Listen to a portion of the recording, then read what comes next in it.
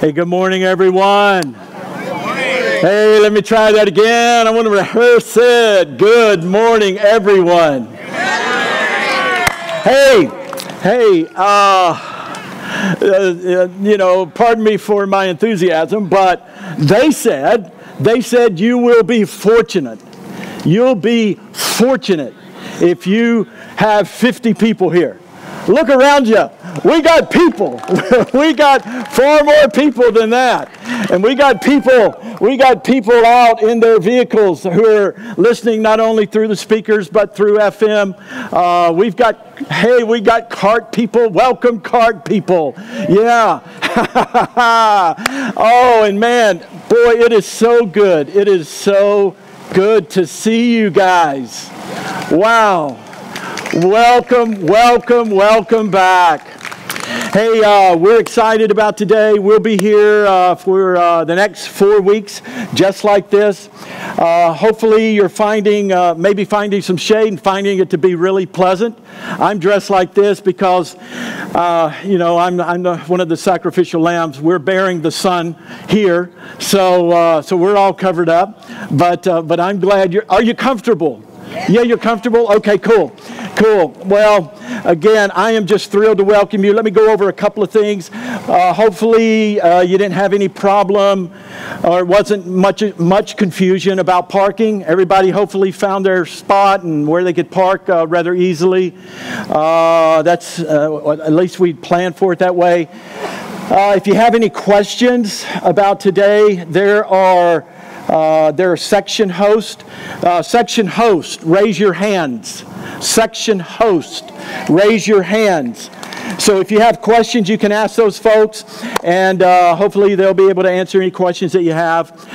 For those who are in the back and who are listening on FM, your FM dial needs to be tuned into 87.9. I've always wanted to say that in the best radio voice I could. 87.9 on your radio dial. So 87.9 on FM if you're listening that way.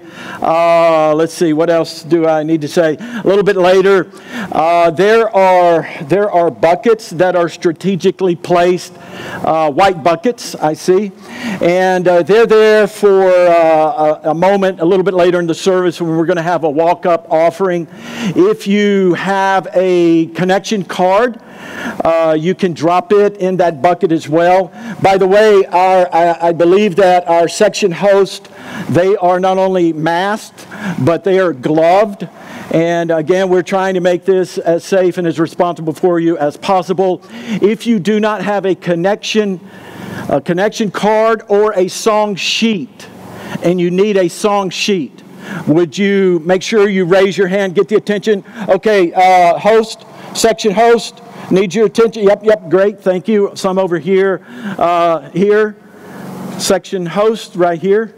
Thank you very much. Also, if you have an electronic device like a mobile phone, which most of you do, you can also get the lyrics to the songs from our website. All the lyrics are there, but if you like hard copy, again, we've got plenty of copies for that you can utilize.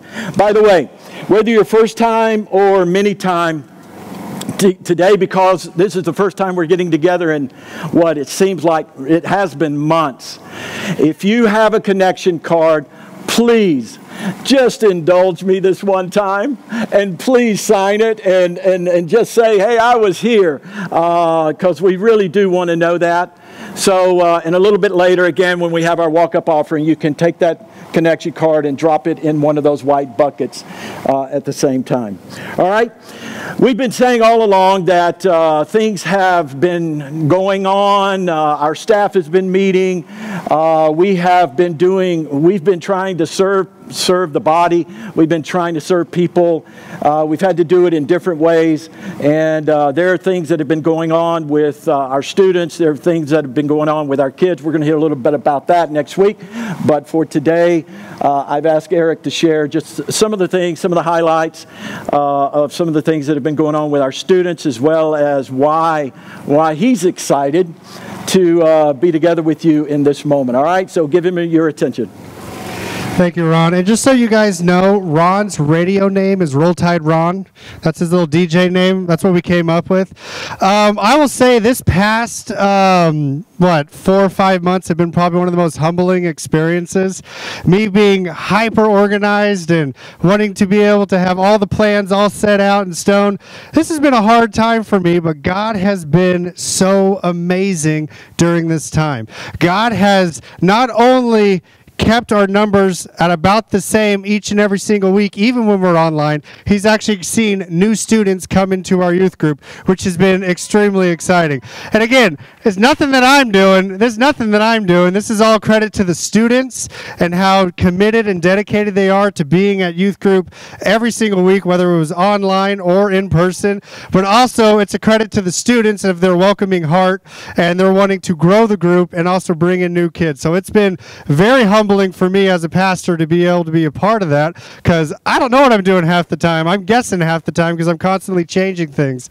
So we were online for about 2 months, and that got a little old, and as things started to clear up, we've been together since the end of May. We've been together doing dinners either in the backyard of my house, pool parties, been at the lake.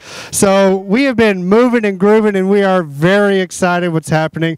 I've taken the kids on tours of the youth building, gotten to see what the youth room will look like in the church, and all I can say is they are excited. They are beyond excited for what God is doing, and I'm beyond excited to be able to lead this group and this ministry and see what these kids can do. It has been a blessing and a pleasure each and every single way. We have a few plans along the way. We're going to try to go up to Tahoe and go on a hike and a day trip. We're trying to do a few other things before the kids get back in school.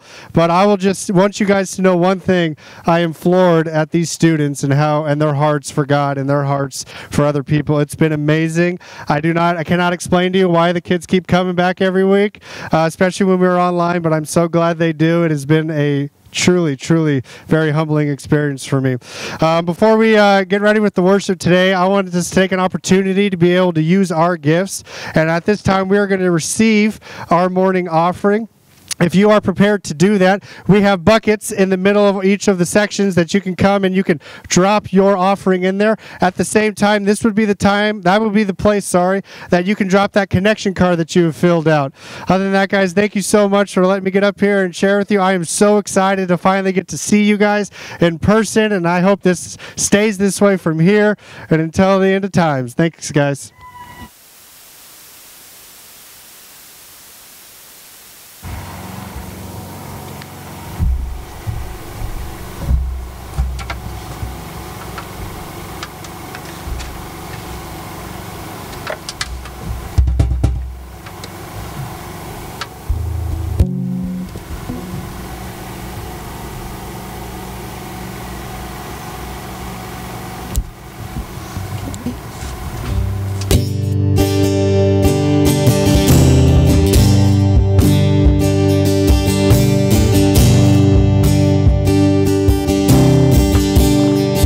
With me. I love you, Lord.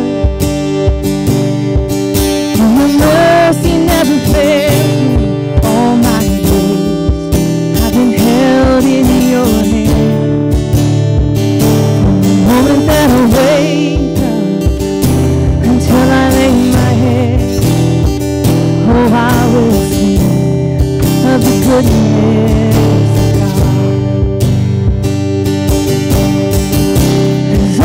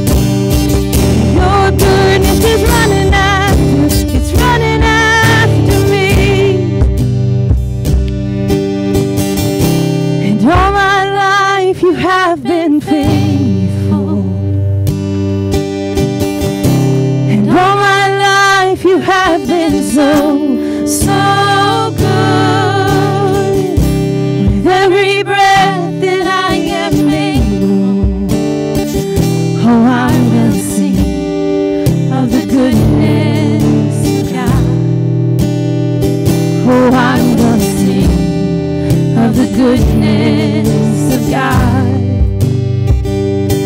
I'm gonna sing of the goodness of God. So many of your faces are familiar to me, but I know there's some new faces out there too. So one of the things that I always say when we're together and leading is that we are simply your band, here to set a table for you to worship, and you guys are the choir. And choir, I have greatly missed hearing your voices and worshiping with you. So can you guys just sing that chorus out? We're going to take a step back and we're just going to play for you to sing. And let's just sing together. All my life you have been faithful. 'Cause all my life you have been faithful. All my life. And all my life you have been so good. Every breath that I am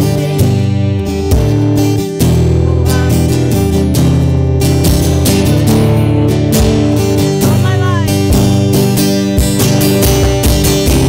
All my life I have been faithful. All my life you have been so, so good. With every breath that I am able, oh, I'm gonna sing of the goodness of God. I'm gonna sing. Oh, I'm gonna sing of the goodness of God.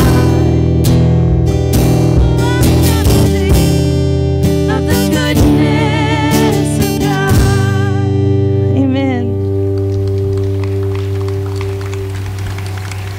So the next song I want to do is kind of been one for me over these last few months that has just been such a beautiful reminder. It's kind of a newish song. It's been out for about a year now, but it's called Another in the Fire. And I love the words of the chorus. I just wanted to read them because I know this is kind of a new one and sometimes you miss them when you're singing through them. But the chorus goes, there was another in the fire standing next to me. There was another in the waters holding back the seas. And if I ever need reminding of how I've been set free, there's a cross that bears the burden where another died for me. And I think as many of us have experienced so much over these last few months, from loss to fear to just loneliness and isolation, other things beyond, what we're dealing with the pandemic, that has just really hit home. And we found ourselves in these situations where we feel alone, or we don't have this beautiful community that God planted us in to just do life with.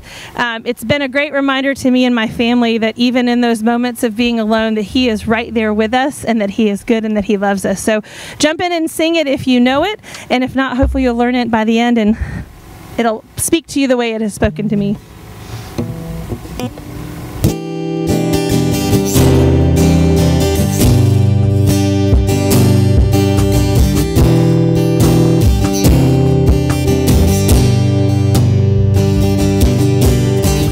There's a grace when the heart is under fire. Another way when the walls are closing in. And when I look at the space between where I used to be and this reckoning, I know I will never be alone. There was another in the fire standing next to me.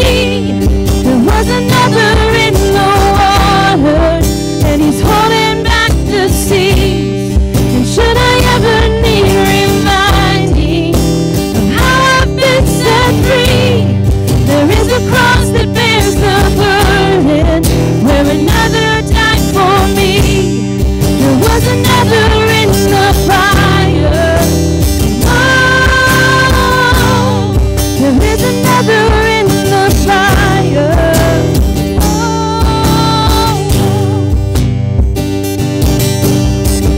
All my dead left protecting me, the water. I'm no longer a slave to my sin anymore. And should I fall in the space between where I need to be and this reckoning, either way I won't bow to the things of this world. And I know I will never be alone. There was another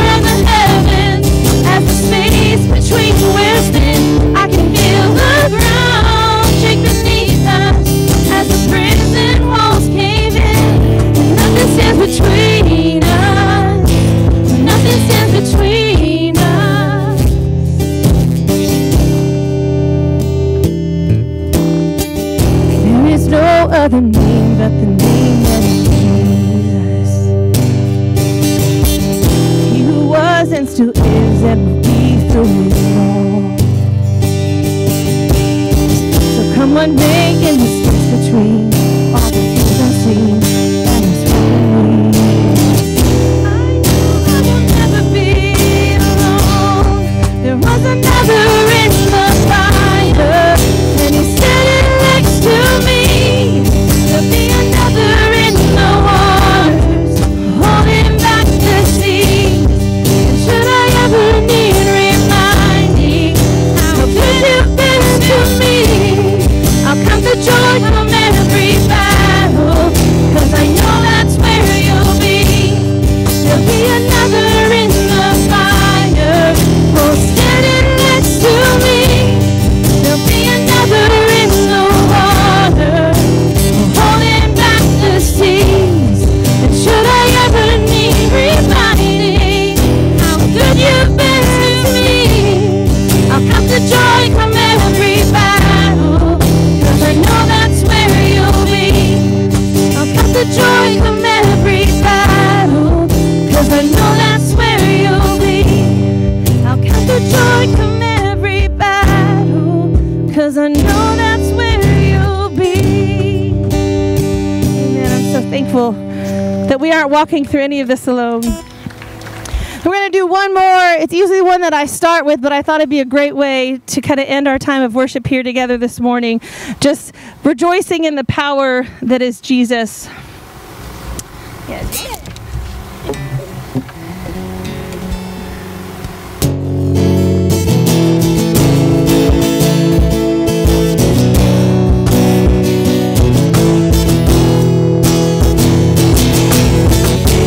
You're the only answer to the darkness,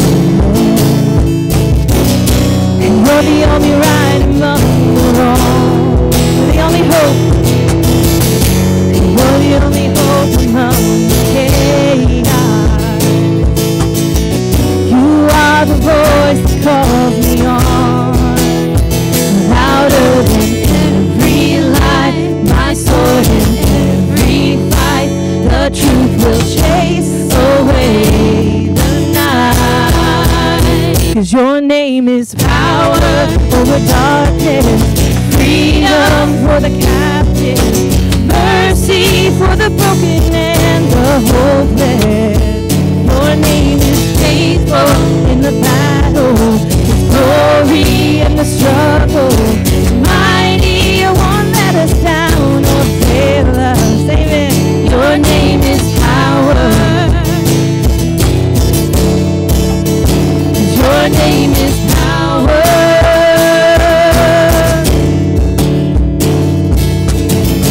And I know it is written over certain. And I know that the world will never end. And I know that in every situation, yes, I know you speak the power to prevail. Louder than every lie, my sword in every fight. Your truth will chase away the night. 'Cause your name is power over darkness, freedom for the captive, mercy for the broken and the hopeless. Your name is faithful in the battle, His glory in the struggle. Mighty, you won't let us down or fail us. 'Cause your name is power. Your name is power.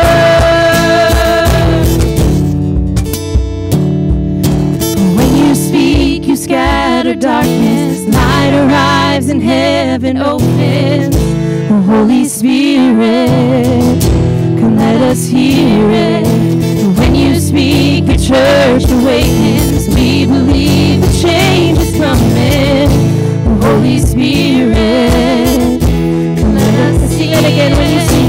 When you speak, you scatter darkness. Light arrives and heaven opens. Holy Spirit, come let us see it. 'Cause when you speak, your church awakens. We believe the change is coming.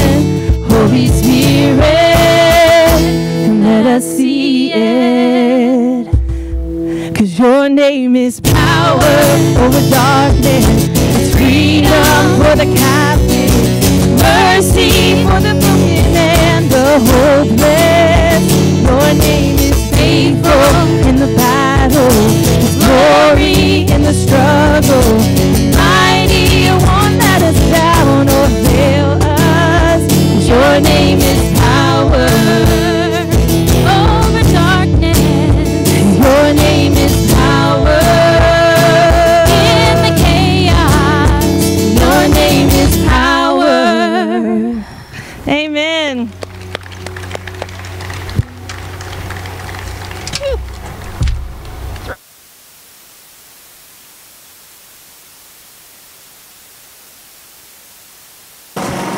Ready. Hey, I'm excited. Oh man, I'm excited about this day. One, because I get to see you, even though you're hidden. But I do get to see you, and I get to preach. And I've got, man, I tell you, several weeks ago, God began to lay on my heart doing a series in the book of Daniel. And Becky, I didn't tell you I was going to be preaching on Daniel, did I? Wow, I love it. I love it when the master conductor brings things together. Because if you know anything about the book of Daniel, there is a moment that there's a fire. And for her to pick this song, which I had never heard before, so I went. A couple of these songs were new, and I hope that you were encouraged by these songs. By the way, if they were new to you, go back again, look at the lyrics. The lyrics are on our website as well. Wow, I got to tell you, the lyrics for such a time as this that we're living, they will bless you. They will bless you. But anyway, so then to think about this song and to think about this series that we're launching into today in the book of Daniel. And I love, by the way, I love the progression of the lyrics of that song, Another in the Fire. There was another in the fire. There is another in the fire. Now, these are just the progression of the stanzas. And there will be. Oh, man, I don't know if this is loud. Is this getting out there or what, man? There was, there is, there will be. Man, that's God. That is God. And so, yeah, I am excited about today. The year was 155 AD. The setting was the Roman Colosseum. The central figure is an elderly disciple of Jesus. His name is Polycarp. He's the leader of a church in an area that was known as Smyrna. It's the same Smyrna that the Apostle John refers to in the book of Revelation chapter 2. By this moment in time, Polycarp has become the leader. He's become like the father of the church in Smyrna. And one of the things that John the Apostle tells those believers there in Smyrna in Revelation chapter 2 is this, as he prophesies to them. You know, when we think about prophesying over people, we think about all that is good and all that feels good. But when John prophesied over the church in Smyrna, this is what he said. He said, clouds are gathering. And times are going to get hard. And some of you are going to be put in prison. And some of you will suffer for the faith to the point of death. And then he said this, be faithful to the end. Be faithful to the end. And John was one of those that helped to influence and disciple Polycarp. And no doubt in this moment in 155 AD, as he is being ushered into the Roman Colosseum, those words are ringing loud and clear in his mind. Be faithful to the end. You see, days before, bounty hunters who had been in pursuit of Polycarp finally caught up to him. It's interesting what happens next. Instead of running or trying to escape, he actually invites them in to dinner. He serves them dinner. And then he asks them, he makes one request of them, give me 1 hour, please, for prayer. After about 2 hours, he emerges. And he discovers, to his delight, that many within that party had repented just by hearing Polycarp pray through those hours. But they had a mission, and they were determined to complete the mission, so they take him back to the authorities. The Roman council implore him at that point to renounce his faith, to renounce Christ, to recant his faith in Jesus. Swear by the genius of Caesar, they said, and we will release you. Revile the Christ. His response was this: 86 years I've served him, and he's done me no wrong. How then can I blaspheme my king who saved me?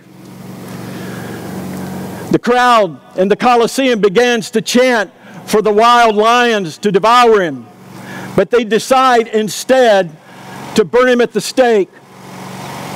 So they bind him to the stake, and they put all the things that are necessary. They light the pile that is there before him, and his last prayer is heard to be something like this: thank you, Father, for honoring me among those martyrs who have given everything for your service.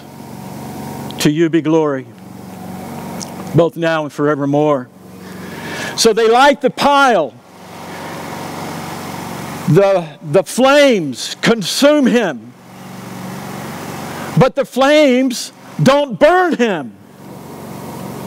And there, in that time, for that time, there is a modern day Meshach, Shadrach, and Abednego.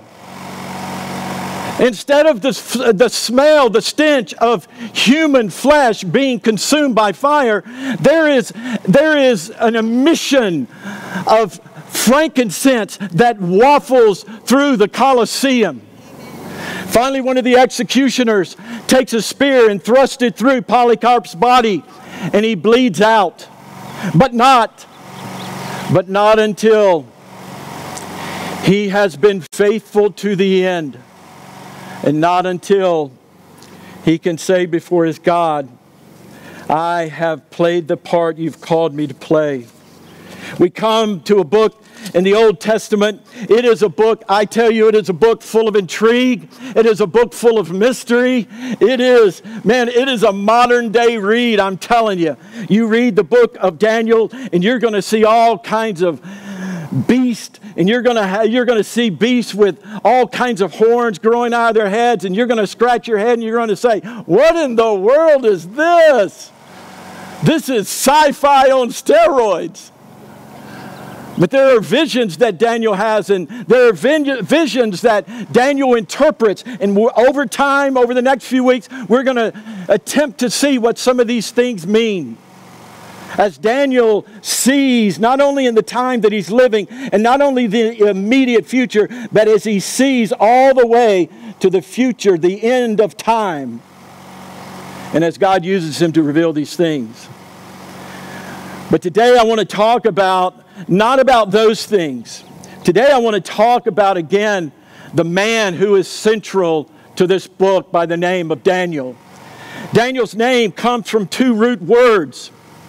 One word means God, the other word means to judge. So when you begin to think about Daniel, basically his name means God is my judge. In other words, what Daniel conveys to us is this: it's not the person sitting next to you that's your judge. Some of you may be really glad of that. It's not the people that are at your work. It's none of those folks. Now, they may judge you, and they will judge you, but they're not your final judge. God is the one who's keeping the record, and God keeps the record according to his righteousness. God keeps the record according to his standard. Daniel reminds us of that. And Daniel, being reminded of that, lives accordingly. Because Daniel served under 5 different kings in his time. starting with the one we're going to see here in chapter 1. In other words, in our day and time, it would be like saying he served under 5 different administrations. But Daniel, throughout all of those, was consistent and he was faithful because he believed that God is his judge. And you know, when you begin to really believe that God is your judge, you will begin to alter your life according to that. You will live, again, according to what God declares is right, what God declares is wrong. It's awfully quiet. I don't know if you're saying amen or if you... It's a little bit bright and not very loud up here.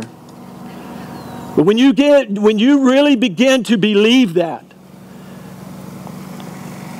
your life is altered by that truth. God's my judge.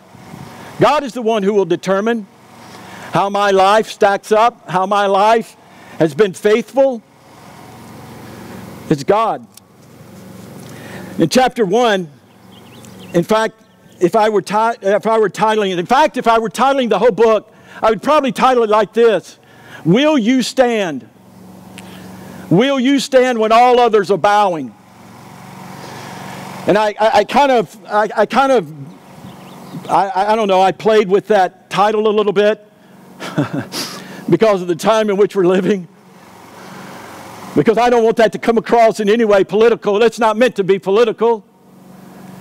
I hope that it's meant to be a prophetic word in our moment, in our time, the time in which we live, the time in which, I tell you, again, I believe, I am praying, and I hope you're praying. I am praying for a mighty revival in this world.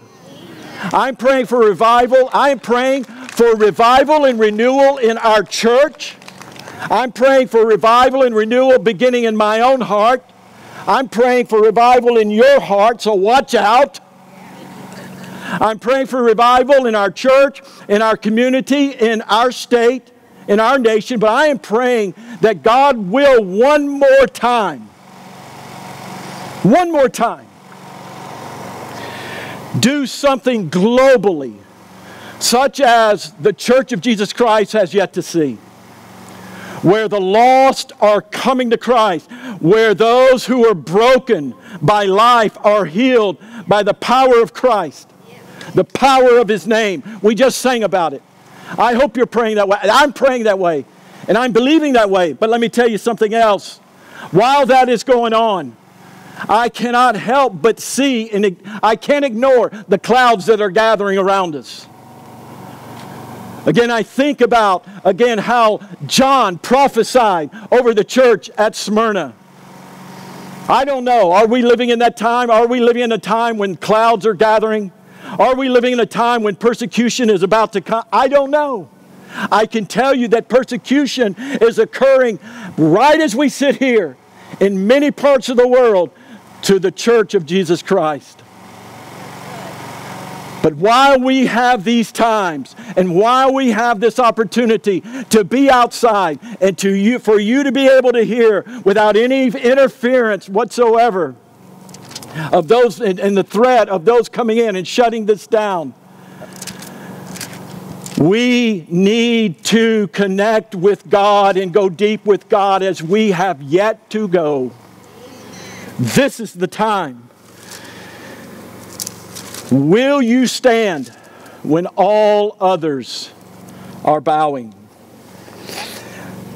If you have a copy of the Bible, probably most of you have it on your smartphone.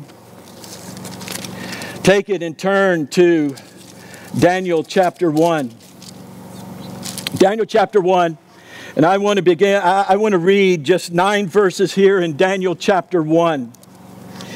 In the 3rd year of the reign of Jehoiakim, king of Judah, Nebuchadnezzar, the king of Babylon, came to Jerusalem and besieged it.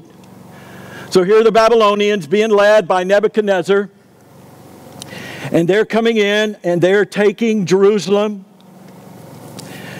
They have conquering Jerusalem. The Lord gave Jehoiakim, king of Judah, into his hand. By the way, from chapter 1, listen, there are 12 chapters. There are 12 chapters in the book of Daniel. And if you want to know some of the theology of Daniel, here's one of the things you need to understand about Daniel. Daniel absolutely tells us about the sovereignty of God. God is in control. Now, I don't know what that does to you, but that gives me hope. God's in control. Do you know that this COVID virus didn't take God off guard? God is in control. And God will see all things toward the end whereby He has purposed them. God's in control. You know that the Scriptures teach us that God is the one who holds the hearts of kings in His hand. And He turns them as He desires. I think that's interesting because it says in verse 2, how was it, let me ask you, how was it that Jehoiakim came about being defeated by Nebuchadnezzar? Are you almost afraid to say it? Because God allowed that to happen. God allowed that to happen. God gave Jehoiakim over. And here's one of the things that we need to understand, about God. While we absolutely emphasize and preach the mercy and the kindness and the grace and the love of God, God is also a God of justice. God is also, His heart is so big that His heart is absolutely broken and grieved by sin. Rebellion absolutely wrecks Him. We need to understand that. Time and time again, you see Him reasoning with His people. And here it is. This again, because, by the way, Daniel is a contemporary. Write this down if you don't, or write it in your mind. Daniel is a contemporary of Ezekiel and Jeremiah. There's about a 31-year period of time where their ministries, their prophecies, all overlap. Okay? So if you want to know something and understand something about the time, you can go and look at those prophets as well. There are others, Nahum, Zephaniah, others who are prophesying during but they're all prophesying about a common theme. And the common theme is this.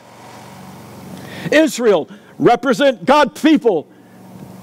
You've had so much. God has blessed you. God has blessed you and favored you so very much. But what have you done with what God has blessed you with? And so many times, they had taken what God had blessed them with and forsaken it, squandered it, turned away from it, rebelled against it. There is a point when the long suffering of God comes to an end. We need to understand this. It doesn't mean that God's not loving. There is a time when the long suffering of God comes to an end and God allows us to have what it is that we demand we have. But how many of us have found that in those moments of time when it is that God has allowed me to have what it is that I have demanded to have, the consequences weren't what I imagined them to be. We see that in this time. And so as we open the pages of Daniel, the nation has gotten what they demanded, life free of God's interference. And be certain of this, that again, while God is long-suffering and He longs for relationship with us, there is a point when God will allow the hardness of our own hearts to have what it desires. And so they are living with the consequences of that. Daniel, again, was a contemporary of Ezekiel and Jeremiah. So, notice what it goes on to say. So they've been taken away to this new land. That was common. The best of the young adults were recruited to be upplanted out of their native land. and replanted in the capital of the conquering army. And there they went through a period of what you might call re-education, a period of indoctrination into the ways of their conquering army. When I think about that, I am reminded that there is very much an enemy of our soul. There very much is an enemy of your soul. And he is not, listen to me, and especially I want to say this to our young people who are able to hear me now. He is not only content to marginalize your effectiveness for Christ. He wants to absolutely destroy you by re-educating you, by indoctrinating you into the ways of his world, into the ways of darkness, so that what once was evil is now good, and what was once good is now evil. And we see this being played out. Another way to think about it is this. God, as the redeemed of God, God has given you a new identity. How many of you know that? Oh, man, I'm not impressed. Let me say that one more time. As the redeemed of God, God has given you a new identity. How many of you know that? How now? Thank you for the horn shout. So not only has he given you a new identity, but the whole purpose of that new identity is that you live out of that new identity. It is your new man. It is your new purpose for life. But you know as well as I do that, again, fighting against that, seeking to rob you of that new identity, is the world around you. Because the world around you, the enemy of your soul, is going to constantly remind you of what you once were. It is going to say things like, you can't be anything else but what you once were. While God's Spirit is saying, no, that's not what you are. It's the same thing that the Apostle Paul said to the Corinthians when he talked about all kinds of categories of sin and habitual sin, and he says this. These are the beautiful words of Paul in 1 Corinthians. And such were, did you hear that? Such were some of you. So we get to this point. So they are carried off to Babylon. And then the king ordered Ashpenaz, this is verse 3, the chief of his officials, to bring in some of the sons of Israel, including some of the royal family and of the nobles, youths in whom there was no physical defect, who were good-looking, showing intelligence in every branch of wisdom, endowed with understanding, discerning knowledge. I mean, this was the cream of the crop. And they were ordered for 3 years to teach them the literature and the language of the Chaldeans. And the king also appointed for them a daily ration from the king's choice food. And what you need to understand about the king's choice food is that the king's choice food and the wine were at some point in a ceremony all offered and dedicated to pagan gods. Part of this was a way of, at least in their belief, of protecting the king from harm. So it was all, again, offered to a false god.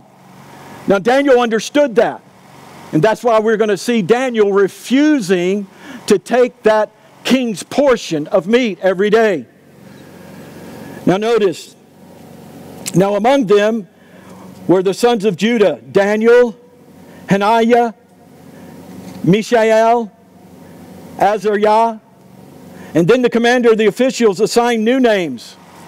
Again, your identity in Christ and who you are as a child of God, who you are as a daughter of God, a son of God, redeemed of the Lord, filled full of the Holy Spirit, sealed by the Holy Spirit, more than a conqueror through Him who loved. That's going to be challenged as you live in this world.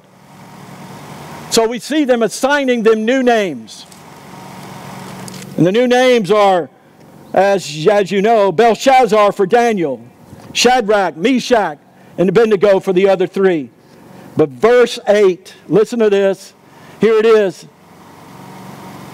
Here it is. Will you stand? Will you stand when everyone else is bowing?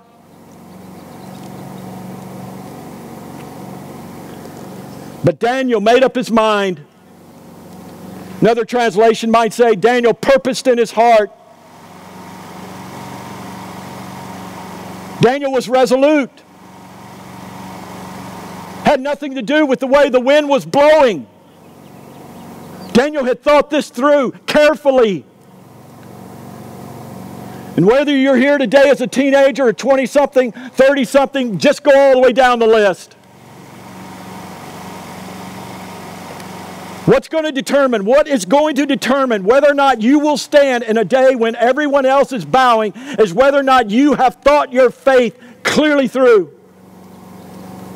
Because once you have thought it through, you can, like Daniel, be resolute, regardless of the circumstances, regardless of the times, regardless if you see dark clouds gathering, you will stand. That's Daniel. And by the way, isn't it somewhat amazing? I think it's somewhat amazing that Daniel does this. He's about 15 years old at this point. Somebody shout. Somebody give a shout for teenagers.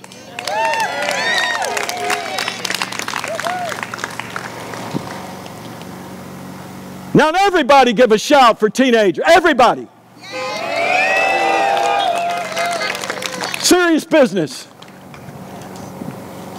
Do they have a place at the table? Come on. Daniel's about 15 years old at this point. And he's about to be called in after these 3 years of indoctrination. He is about to be called in before King Nebuchadnezzar, who has this dream, and nobody can interpret for him. And it's going to be Daniel. He's going to be about 18 years old at that point. Wow! But here he is, full of faith, full of courage. When everyone else is bowing down, Daniel says, I'll stand. Oh, I hope, listen, regardless of your age today, I hope you'll understand that now is your time. Now is your time. Now is your time. And then there's that moment. There's that moment. By the way, this is for everyone. Because if you want to know something else that I find incredibly exciting about Daniel, do you know that when Daniel was marched off to become lunch for lions, he was in his early 80s. He was in his early 80s. So here's a lifetime. Here's a lifetime of being faithful and to stand when others are bowing. I've wondered, what was it? I mean, I get it that Daniel's heart was there, and he was resolute in his mind, resolute in his own heart. Make sure you get that down. He purposed in his own heart. He was determined in his own mind. He had made that decision. But here's the thing, when I think about that, yes, I understand the work of the Holy Spirit in bringing that to pass, but what is it? What else was there, do you think? And now I know that I'm kind of stepping out on a limb here. But when I think about the way that a Jewish family was put together and the commands of moms and dads to influence their kids and to talk about God as they're going about daily life and to doing these things both at the table as well as when they're going to Walmart and all that kind of stuff, I get it. You'll get that later. I get it that I don't know, I just believe that there was another influence. It was the powerful influence of Daniel's mom and dad who had a powerful influence upon his life and upon his character that shaped him for this moment.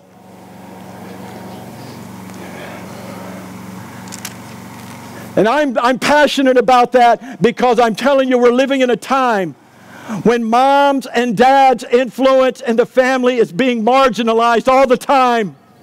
And I want to say to you, moms and dads, and by way of extension, if you want to receive this as a grandmother, as a grandfather, receive it.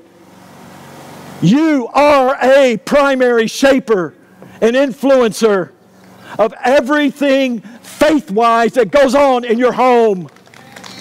Rise up. Rise up. And I think Daniel saw that. Let me end with this story. The time now is 1927. The place is Long Island, New York. It's about 8 o'clock in the morning when a 25-year-old pilot enters a single-seat, single-engine airplane. And he's going to attempt to do something that others had attempted but failed to do.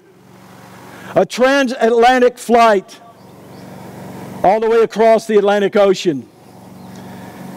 He almost runs out of runway before he gets airborne.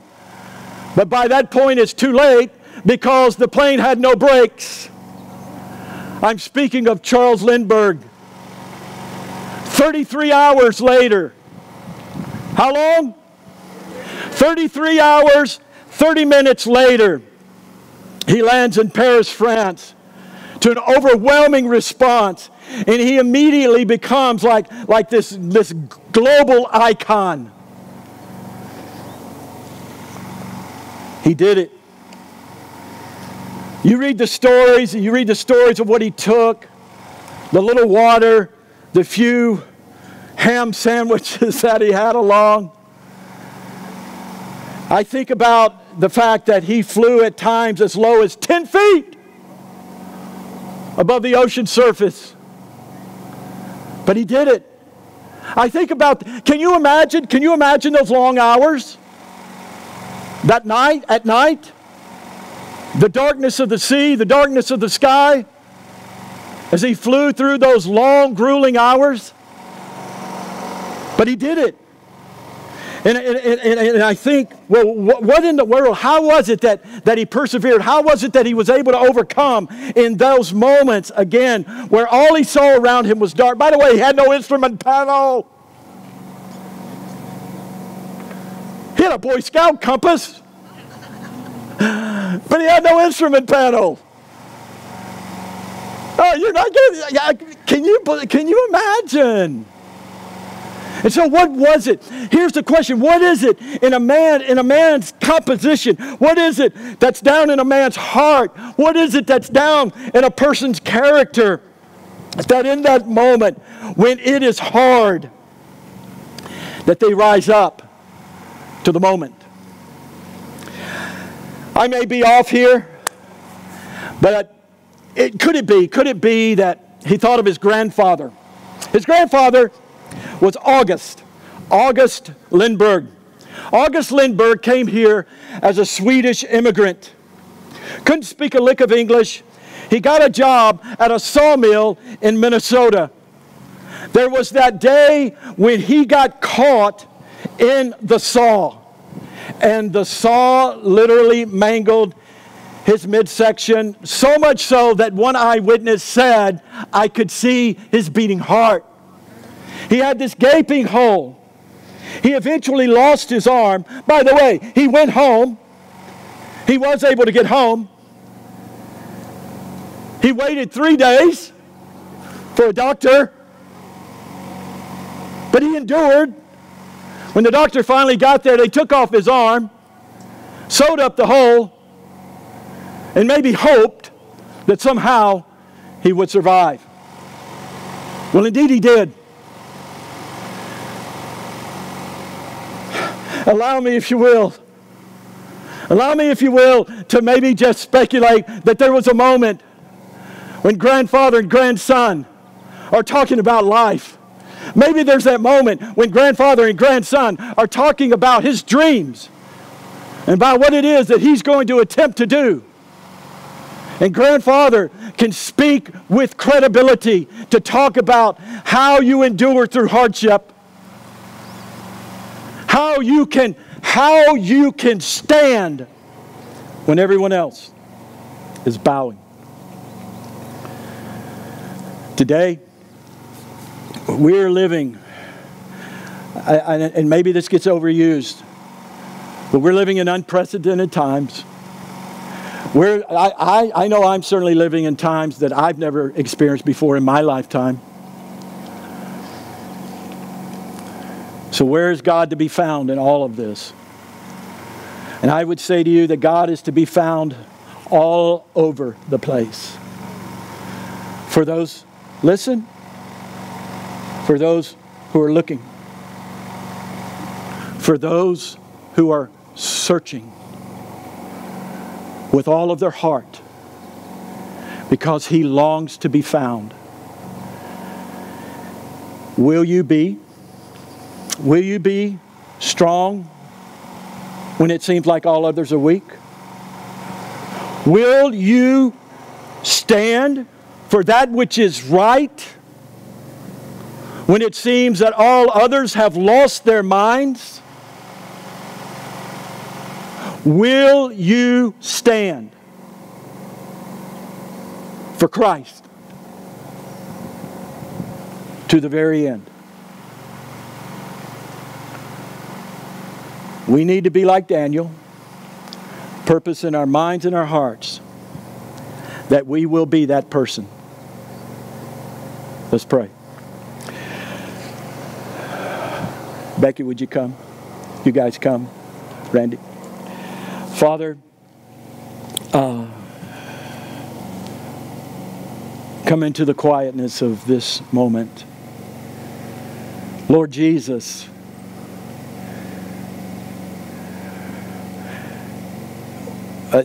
whereas we say, and I say, this is unprecedented, I've never been through, there's nothing new. According to your word, there's nothing new under the sun. The church, your people, your faithful followers have seen stuff like this before. And I'm grateful that we have examples, that we have models of those who have endured to the end. Praise the Lord. And God, my prayer is that in this time and in this season, you will find, come on, that you will find a new generation who will live faithfully to the very end. In Jesus' name, amen. Hey, you're great. It's so good to see all of you again. Let's do another in the fire. I know that, again, it's a new song. But I'm going to ask that we stand. Because as soon as we sing this song, our service is done. Did I say it's so good to see you again? Let's stand. And I'm bringing Becky back. Having heard what you just heard, my prayer in this moment right now is that you will hear this song in a whole new fresh way. Another in the fire. When you stand, when all others are bowing, you're not standing alone. You're not standing alone. You're not standing alone. God is with you. God is with you. Listen to this. There's a grace when the heart is under fire. Another way when the walls are closing in. And when I look at the space between where I used to be and it's reckoning, I know I will never be alone. Was another in the fire standing next to me. There was another in the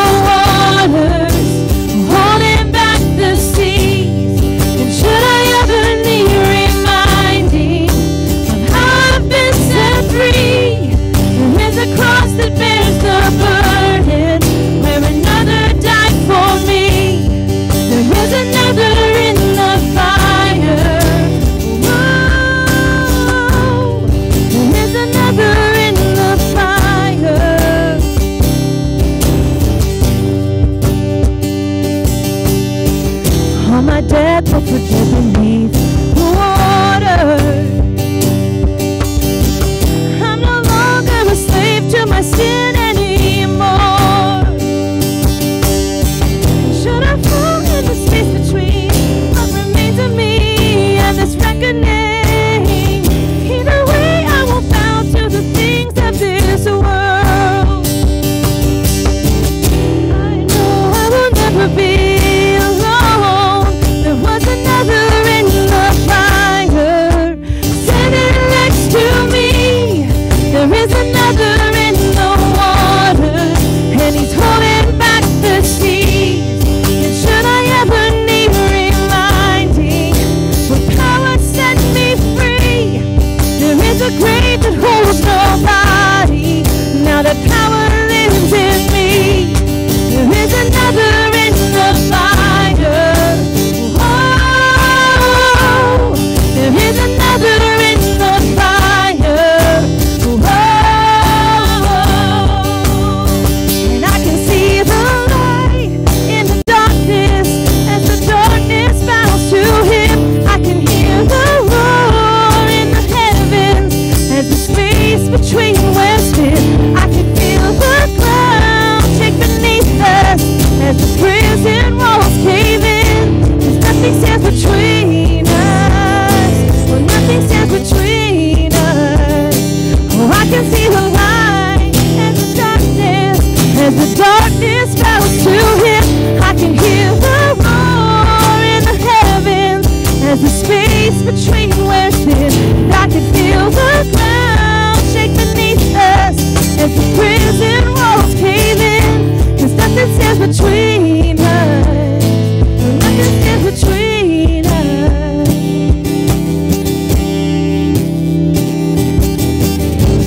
There is no other name but the name that is Jesus. Amen. He who was and still is and will be through it all. So come what may in the space between all the things unseen and this reckoning, I know I will never be alone. Amen. Another in the fire, standing next to me. There'll be another in the waters, and he's holding back the seas. And should I ever need reminding how good you've been to me, I'll count the joy come every battle, 'cause I know that's where you'll be. Let's sing it. There'll be another in the fire, standing next to me. There'll be another in the waters, holding back the seas. And should I ever need reminding how good you've been to me, I'll count the joy come every battle, 'cause I know that's where you'll be. I'll count the joy come every battle, 'cause I know that's where you'll be. Hey, God bless you. Again, thanks for coming out. See you next Sunday. Bring someone with you. Huge shout out to our deacons who helped to put everything in place. Our parking volunteer, all our parking volunteers, particularly to AJ and Joshua. We had someone else there with sound. Who else did we? Matthew, all of those, again, so many who volunteered today. Hey, thank you so much for making this happen. God bless you.